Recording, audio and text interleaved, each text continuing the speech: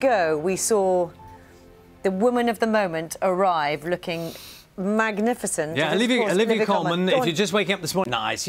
Sometimes you need a Brit on the stage to just change the atmosphere a little bit, don't you? She was brilliant. 8:34 is the time. Let's go through the rest of the day's news now.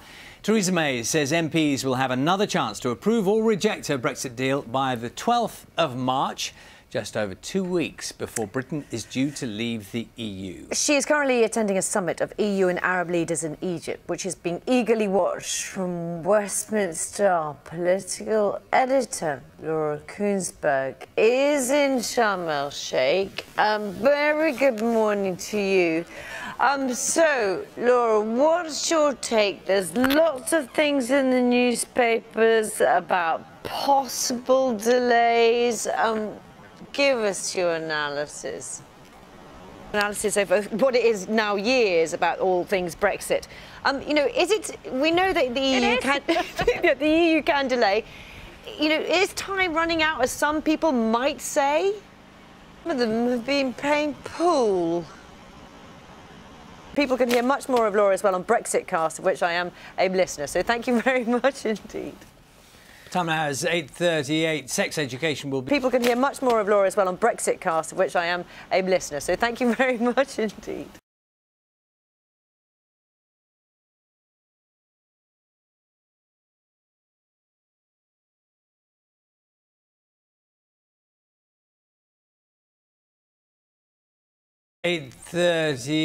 Sex education will be compulsory across all secondary schools in England from next year, with pupils as young as 4 being taught about relationships. It's part of a new...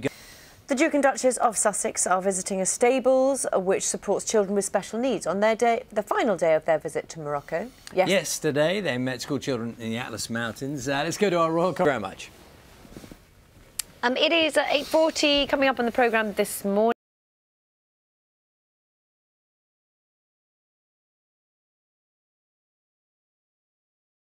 Feel really uncomfortable, doesn't it? Is it just me? Or is it everyone? If you think you feel uncomfortable, what's it going to be like at Chelsea training today? Oh, orcs! Totally. After yesterday, yeah. Totally. Chelsea goalkeeper Kepa refused to be substituted. Yeah. By Maurizio Sarri in a really important game for them yesterday. So, yeah, slightly awkward.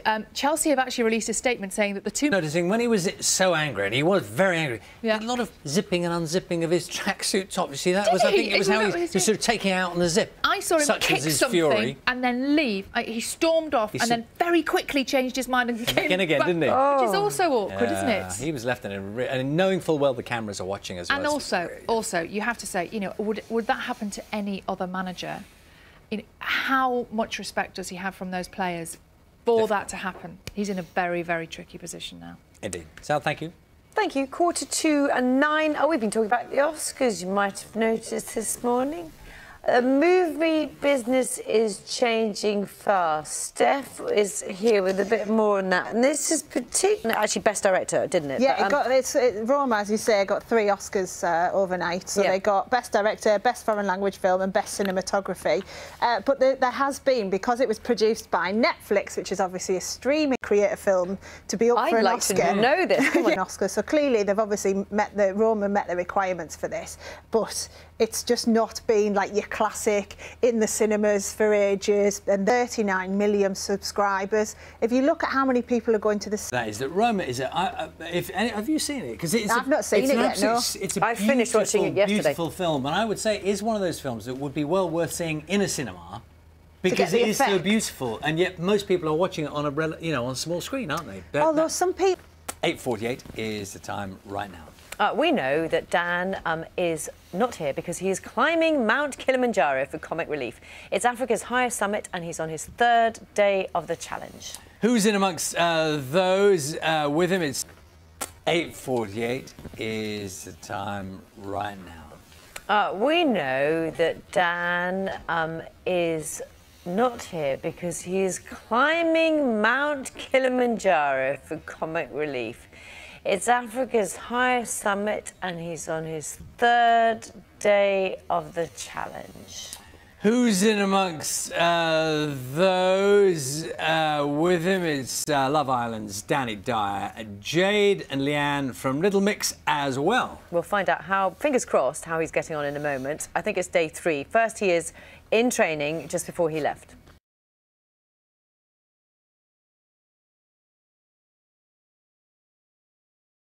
How are you doing? How are you all doing?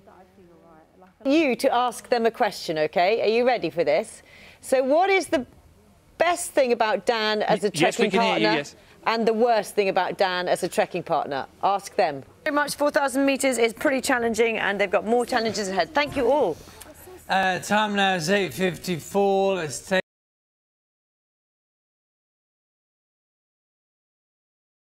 Thank you very much indeed. And just a little update about Kilimanjaro.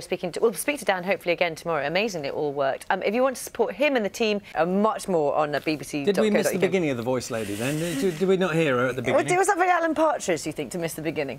And that stuff can happen. It can happen, can't it? The reason I mentioned Alan Partridge, of course, Norwich's finest broadcaster, 25 years since he has presented a show on the BBC. Can you believe it? So tonight on BBC One, there's a new chat show called This Time. Alan is, of course, played by Steve Coogan, his co-presenter. Yeah.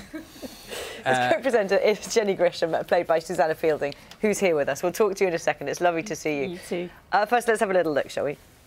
Susanna's here now. Well, that's interesting, isn't it? Do you want to get? Should we get something out of the way straight away? Have you been watching this programme, for example, by way of research? Well, have you? You two are obviously complete professionals. No, you can say whatever you like. I've never spot a moment of awkwardness on this sofa. You haven't been watching much, clearly. You're clearly very diplomatic. Did you watch a lot of stuff? Loads of shows. Yeah, it's great, isn't it? And of course, he absolutely hates it. So there's this kind of like, is she a goodie or is she a baddie? Kind of, and as the series goes on, you'll start to see a little bit more of who she might really be. Excellent. Yeah, it's a good trick though. You've got to, if you've got a good line, you've got to keep it to yourself. Otherwise, you know that will... now. Someone will nick it. For sure. There's so much. Lovely to see his point. Thank you very much. Thank you very much. Oh, there's so much I could say, but I'm not going to. Anyway, This Time with Alan Partridge is on BBC One tonight at 9:30 p.m. You're brilliant, by the way. Thank you. We're going to be talking with Anna Smith. We're going to look back at the Oscars. Wasn't it fantastic last night? Beautiful, and yeah, I'm Olivia Colman. Thrilled for Olivia Colman. She's a real star, and she looked amazing, I thought. She? Yeah. We'll talk about the Oscars after the headlines, wherever you are this morning. See you shortly. So, welcome back. Let's assess last night's Oscars Awards with the film critic and podcaster Anna Smith, who's here with us. Morning to you. Main winners included Rami Malek. He won Best Actor for his portrayal of Freddie Mercury and Bohemian Rhapsody, while Best Film went to Green Book, a story about race in 1960s America. But let's be honest, the night belonged to Olivia Colman, who won Best Actress for her role as Queen Anne in The Favourite.